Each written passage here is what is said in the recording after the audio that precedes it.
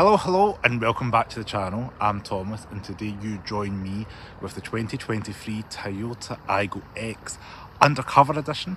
This car's got crazy chaos balance badges everywhere, a wild interior, coral red accents on the exterior, and I'm so excited to show you guys this car. So let's flip the camera around and I'll crack on with this video. So this is the front end of the Aygo X, which theoretically is an Aygo crossover, X for crossover. And this is the third generation of Aygo. The first one came out in 2005, and what we can see here is this one's in this nice grey metallic paint, and we've got loads of features on this particular undercover trim because this is one of the highest specs Aygos you can get. So of course we've got things like adaptive cruise control, etc., that you can see all built into the radar up front.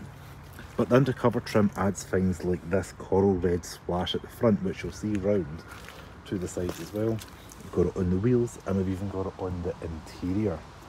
But I'll show you around the side of the door. On the sills, this coral red flashing all the way around here. And the wheels in this car are quite tall and skinny. I believe they're 18-inch.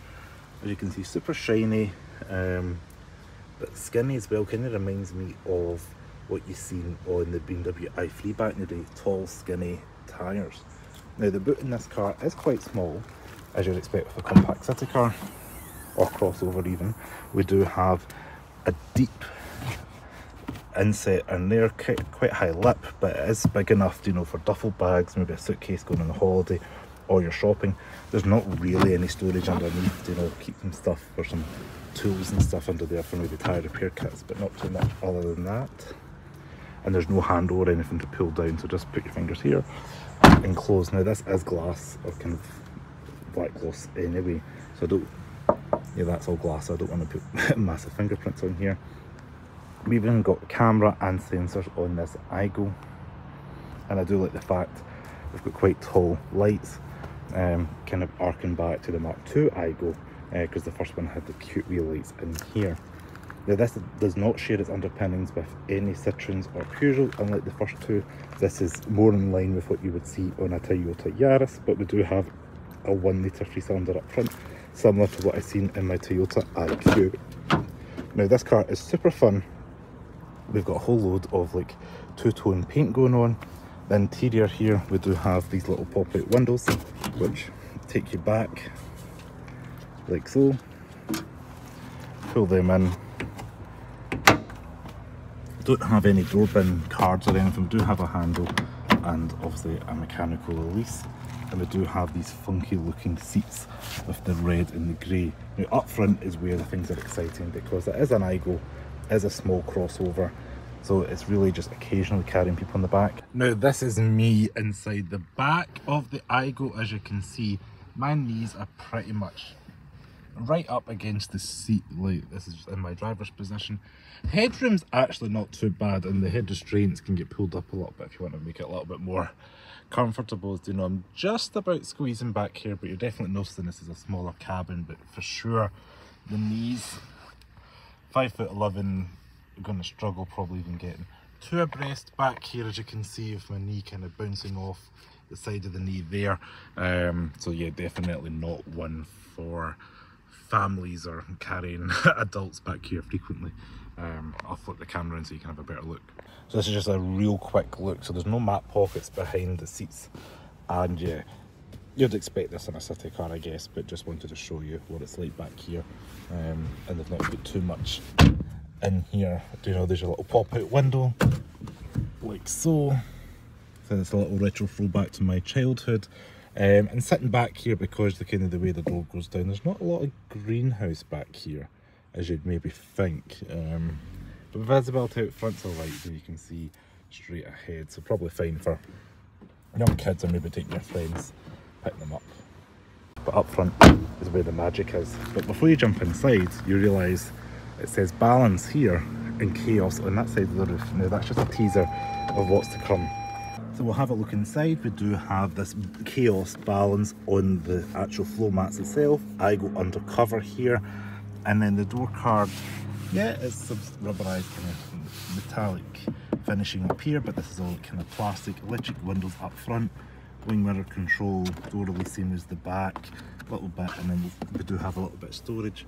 It is the cheapest Toyota here you can buy, the Aygo X in the UK at the moment, so please go with that in mind. It is, after all, sitting below a Yaris, but this one does come with this undercover trim, which I think is really cool. I'm just seeing this pattern, and they're quite comfortable seats that are manually adjustable, same as the steering wheel. You can adjust that a little bit as well.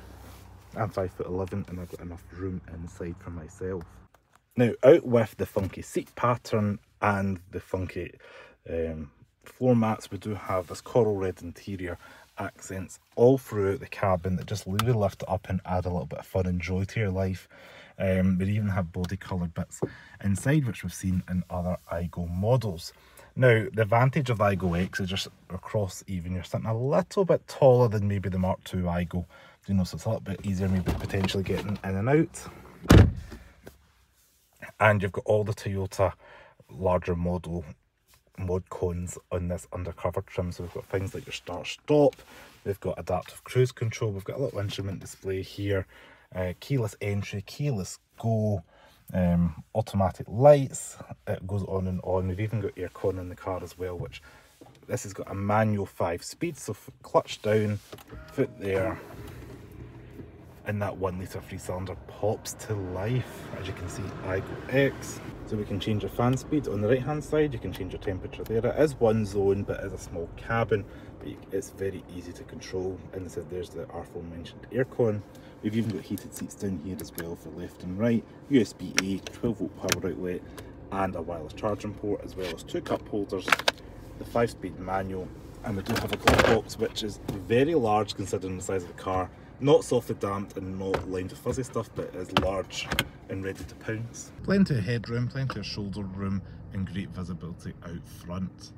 So this is my kind of A-pillar view here, side view mirror. The car's quite short, so you can even turn your head and you can see round like so. Material quality, the steering wheel is just what you'd expect from a Toyota.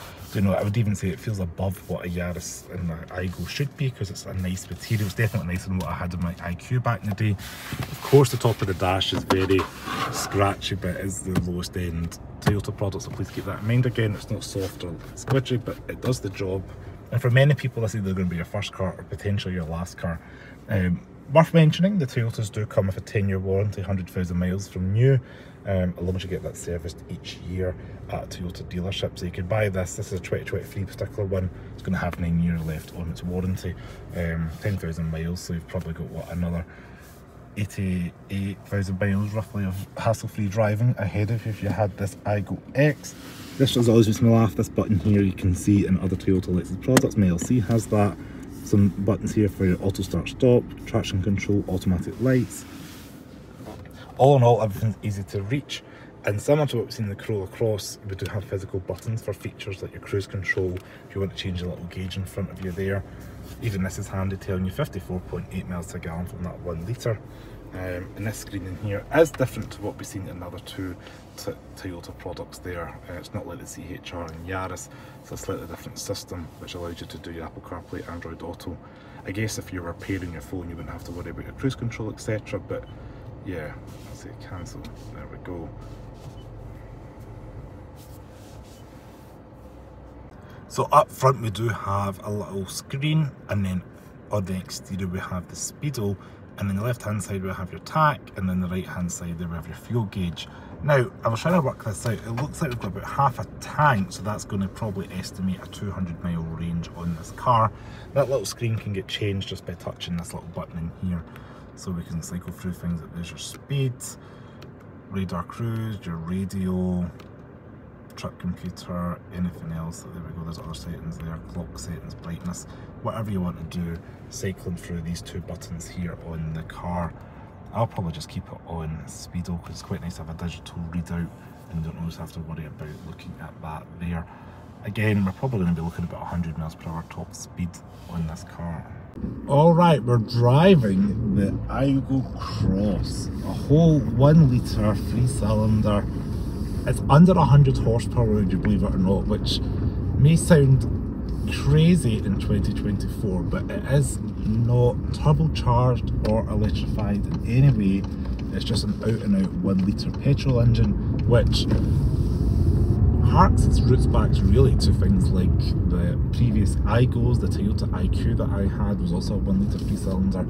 So if you're going to keep this car and you're worried about electrification or turbochargers, a naturally aspirated vehicle may be the route for you if you're planning on keeping a car for a long time and worried about maintenance.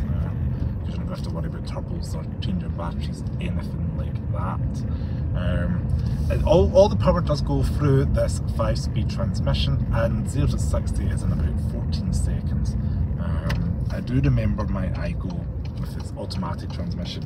I think it was a little bit slower. It was about something like 17 seconds. So I'm just puffing. There's a taxi doing a 3-point turn right at the entrance of this junction here. So we're just going to join A road and we're going to see what it's like putting the foot down. When the truck's let it out. Here we go, foot to the floor, second gear, 30, 38, come on, 44, truck's catching up, 50,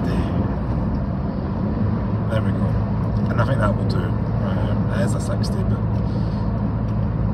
not going to risk it too much when I'm driving and filming at the same time. So acceleration is not the strong suit for the Aygo Cross there. It definitely is designed for cities, urban environments, and you know, it's going to be an ideal first car as well because the 1 litre is going to help with insurance costs. And I always think this kind of car is going to be your first car or last car. So once you're at speed, it's alright. You know, in the odometer there, we're getting about 54 miles to a gallon at the moment, which considering this is a wide 1 litre. Speaking from experience, my Aygo, although it was slow, it did manage about 55 to 57 miles to a gallon in about the year I had that vehicle. And I think this car is 110 grams per kilometre of CO2, but back in the day it didn't matter because I think that was £20 a year road tax or vehicle exercise duty. Now it's really if your car's under 40 grand or not for the first, say, 5 years. So I wouldn't worry too much about that. If you're buying this car because you want something smaller than a Yaris or Yaris Cross, you're wanting maybe a funky looking one, that definitely this undercover edition is going to appeal to a more youthful market or somebody young at heart, just because it brings out the joy in me seeing chaos and balance on the roof, it's on the door floor mats. It's definitely something very fun, and it's got all the big car extras that you'd expect, such as the heated seats, the keyless entry, keyless go, air conditioning, and I'm just in a wee car park now, and I'm just going to show you one of the advantages of having a little Aygo is we're able to park it quite easily. I'm just going to go in that end space there beside the Fiesta. And I wouldn't try this in a car like the LC because that is very large and wide, but we've got a camera which is not the highest definition, but at least we've got one. We do have parking sensors as well.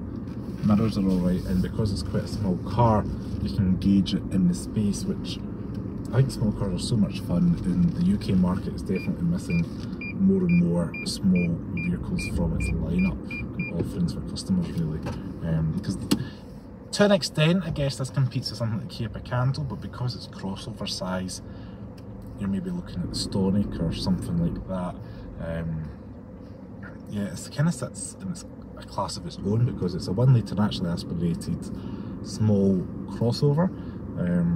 And this one's priced at, I'll tell you because I've got the little cheat sheet here, £16,995. Now this is a high spec, as I mentioned before, and it's a really funky one. There are going to be models for various budgets. You know, this car's been out a couple of years now, and you know, the used market prices are all over. I'm not here to report on that, but I'm just letting you know this undercover edition is just under £17,000, and for all you're getting 9 years left of warranty. All these gadgets, the coral red flashes interior, undercover on the seats. It's a really fun car, and it's really brightened up my day. I wasn't expecting it to be this funky and fun, and it's a great driving little car. So thank you so much for watching. Ciao.